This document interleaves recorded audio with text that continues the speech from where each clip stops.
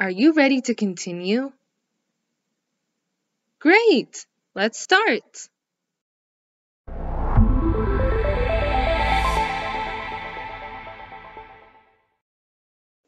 Look at this one. Here is a bed. Let's spell the word bed together. The first sound is B. The second sound is E. The last sound is D. The word bed has the letters B, E, and D.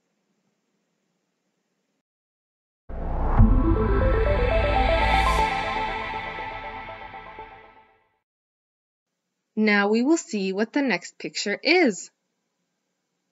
What's this? That's right, it's a rug.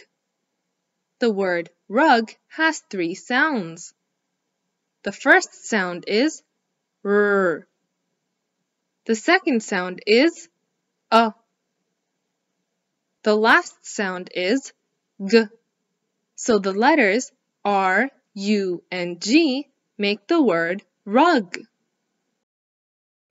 Here we have another one. This is a man. Listen to the word again.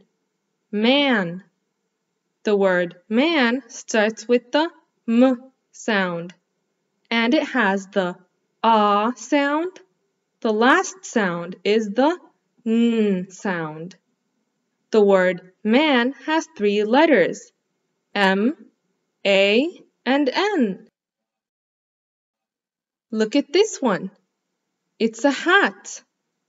Did you hear the word? Listen again. Hat. This word has 3 sounds. What is the first sound? Very good. The first sound is H. What is the second sound? Great. It's the A sound. What about the last sound in the word hat? That's right. It's the T sound. The word hat has the letters H, A, and T.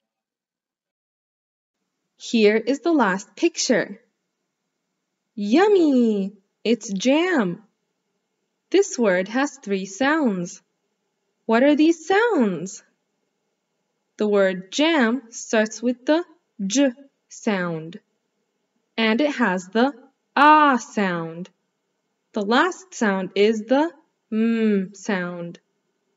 The word jam has the letters J, A, and M.